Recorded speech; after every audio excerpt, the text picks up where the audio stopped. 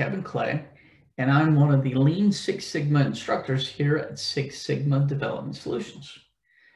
Today, I'm going to give you a brief introduction to the Lean Six Sigma C&E Matrix, Cause and Effect Matrix.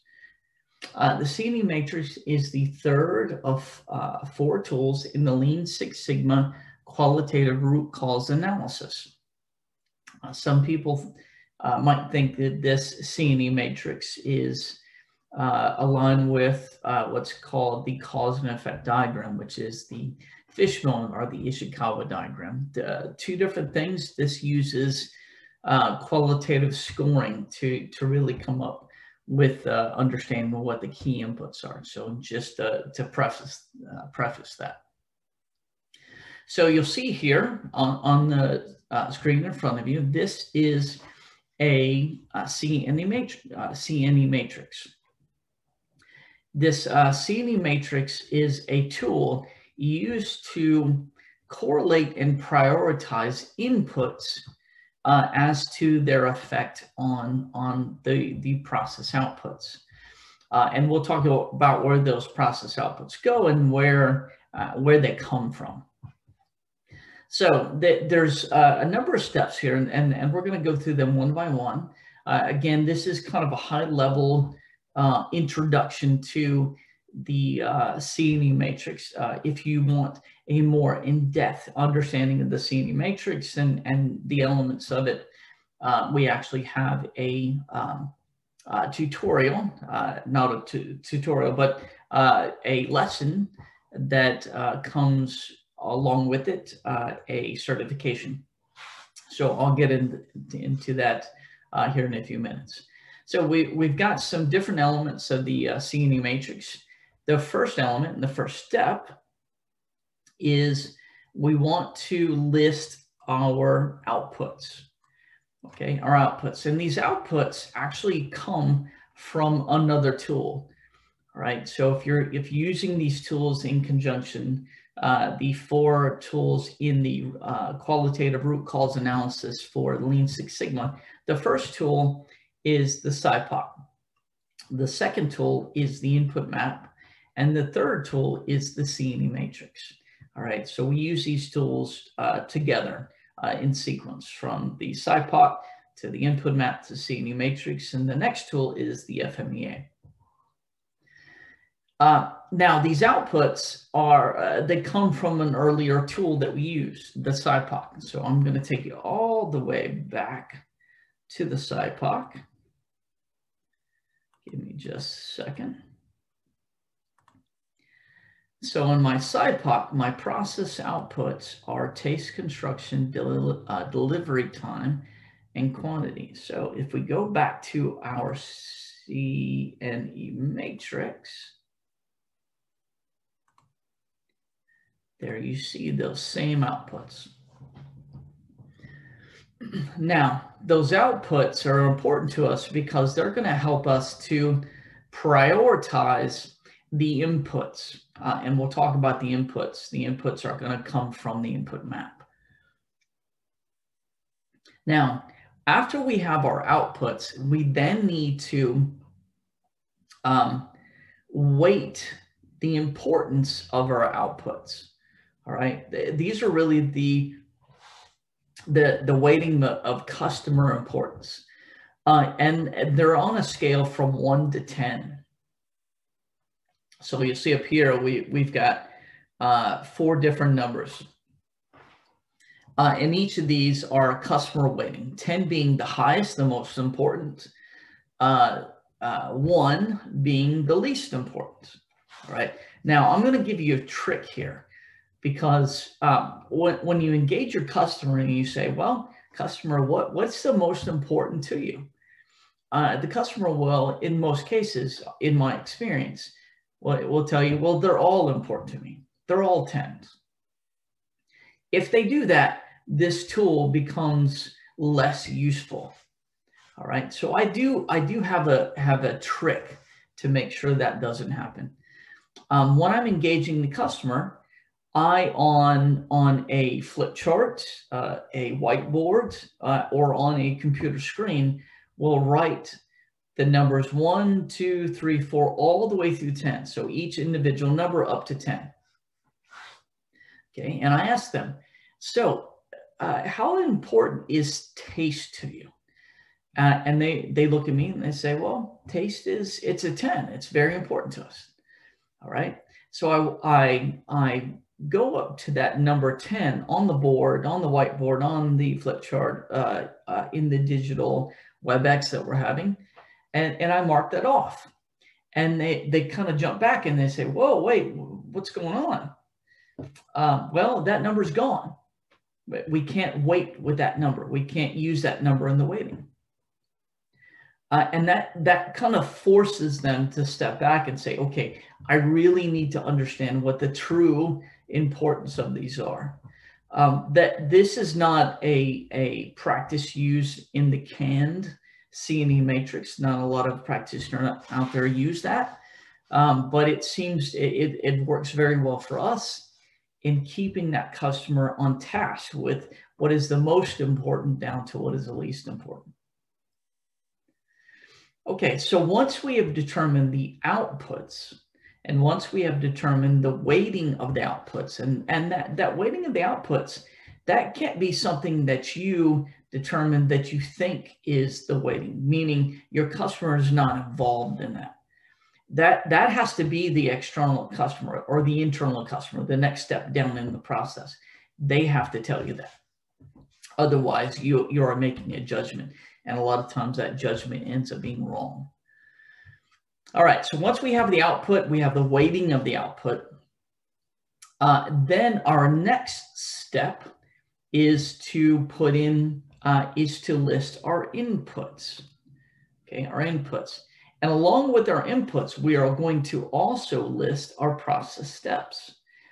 So you'll see here that for the process step setup, we have 4 inputs, all right? So in that case, we repeat the step setup 4 times and put the 4 individual inputs. Now you ask, where did those inputs come from? Do we have to determine what those inputs? You do, but that was in a previous step.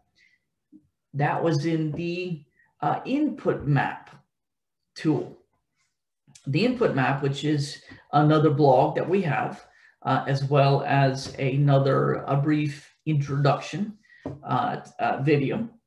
So we go into that step setup, and we've got sandwich maker, setup area, standard work instructions, consumer requirements. Okay. All of these move into our process steps. Actually, there is one left down here. I'm not sure why that got put down as number 11, but that's a part of it. Okay, so we've got five steps. So we repeat setup 5 times. Again, I'm not really sure why that ended up as number 11. That may be a glitch in our program, but that should be actually paired with these 4 other steps. Later on, when we weight these from highest to lowest, those it doesn't matter where they are, just as long as they show up on the C&E Matrix. Okay, so we've got apply peanut butter. That's the second step. So if we go back over here, the second step is apply peanut butter. It has 1, 2, 3, 4, 5, 6 steps. So we go back to the C&E Matrix. We'll see 1, 2, 3, 4, 5, 6. So we'll repeat that 6 times, and we'll put in each of the individual steps. All right, so you're going to repeat your process step because each of the process step has multiple inputs, and we want all the inputs included. One thing that I see a lot of my green belts do is put blank rows in between each of these process steps. All right, that's not going to do us any good because that doesn't give us any data. All right, so these steps need to be, one after another. They need the inputs one after another because we are going to resort these based on which one has the highest score, and that score comes in our weighted total.